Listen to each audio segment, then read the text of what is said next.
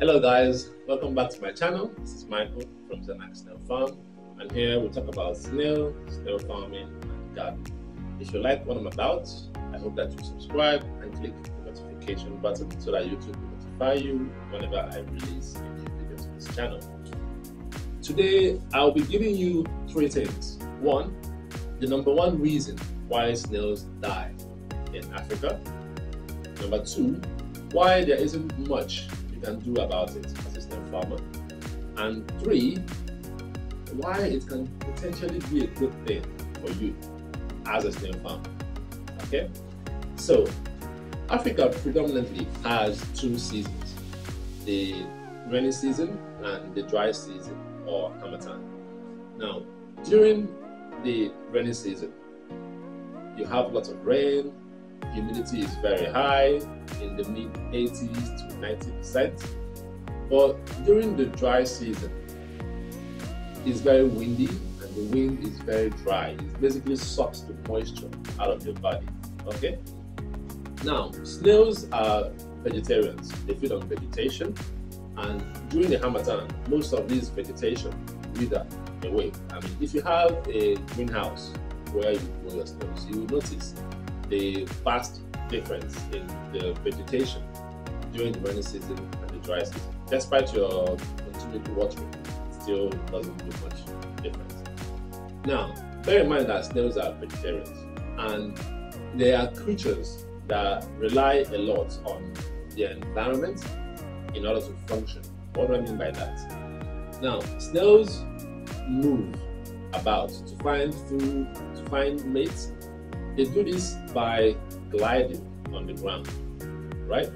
During the rainy season, everywhere is wet and sometimes slippery. Now, it's very easy for the snails to glide along the ground without having to secrete much slime, if they secrete any at all. Food is also abundant, so they don't have to worry about where they will find the next meal, right? So they thrive during the rainy season. And as a farmer, you will also notice that the price of snails in the market isn't as favorable to you, because a lot of people can get snails in the forest, not just from greenhouses.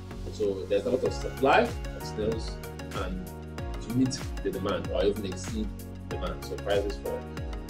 But during the dry season, it's an entirely different story altogether, especially for a snail farmer that is just stocking his farm.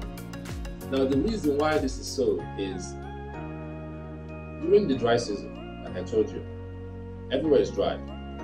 It means that the snails are a lot more prone to drying out. Imagine if snails stick out their body from their shell in order to move and locate food.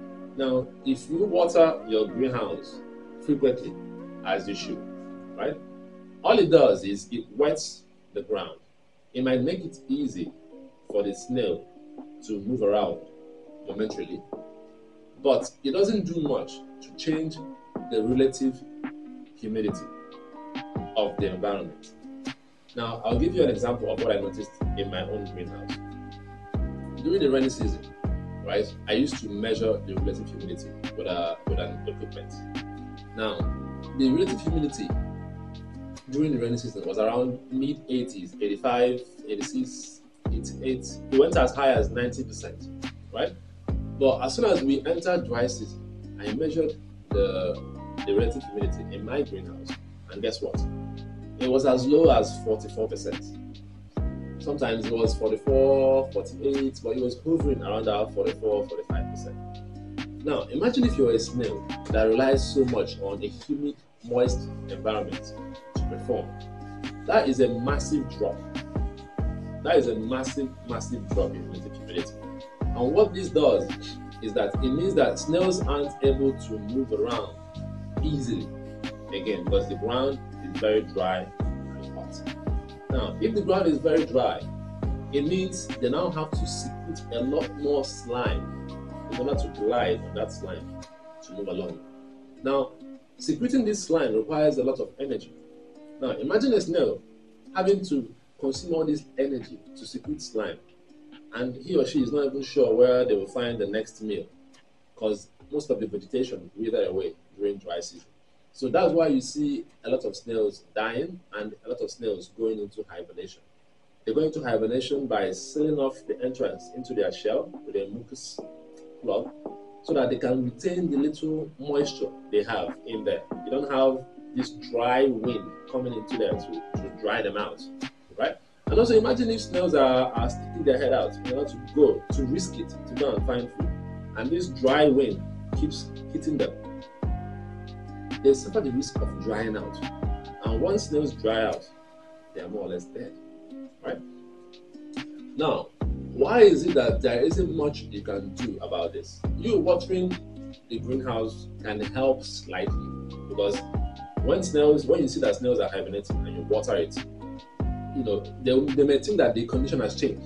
They will wake up from that deep sleep, from hibernation. So the mucus plug will fall out.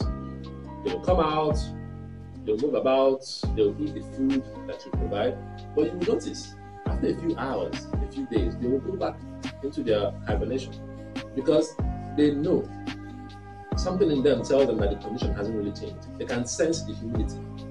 The ground may be wet from your watering, but the air is still dry. The air around them is still dry. They still feel that dryness. Even you as a human, when you move around during Harmattan, for those that live in Africa, you will notice that it doesn't matter how much cream you apply on the body, you get dry, your lips dry out, your nose dry out during the dry season. So these snails feel the same thing, right? Now, in humans, you have some are stronger and some are weaker. Same thing with snails. The strong ones will be able to adapt. The strong ones are more adaptable. They will be able to survive these harsh conditions. But the weak ones die. It doesn't matter how much you help them by watering, they will still die, right? Now, how can this possibly be a good thing? And I'll tell you why. I don't know if you've heard of Darwin's law of natural selection, right? The most likely to survive are the adaptable ones. So, how this might help you as a snail farmer is that the strong ones will be the ones that are most likely to survive the harsh Harmattan in Africa. The weak ones will die away, fortunately. However, these strong ones that survive, right, will now go to lay eggs and give you more hatchlings to use for the next cycle of your snail farm. Now, what you will notice after a few cycles is that those snails that you now have are a lot more adaptable. They are a lot stronger and a lot more adaptable to the harsh conditions. So as time goes on, you have fewer and fewer mortality as a result of the Harmattan condition. So that's pretty much it. The strong survive. They go on to pass on their genes to their children. You use those children to populate your next cycle of your snail farming, and over time you will have less and less mortality due to the harsh. You have less and less mortality due to the harsh weather condition. Okay, so don't worry too much about it if you're seeing this mortality, especially with the dry season. It's just inevitable. All right. I hope you found value in this. Please, if you did, click the notification button, the subscription button, and if you have any questions for me, please leave your questions in the comment section below. Until next time, I remain Michael from Snail Farm. Have a lovely day.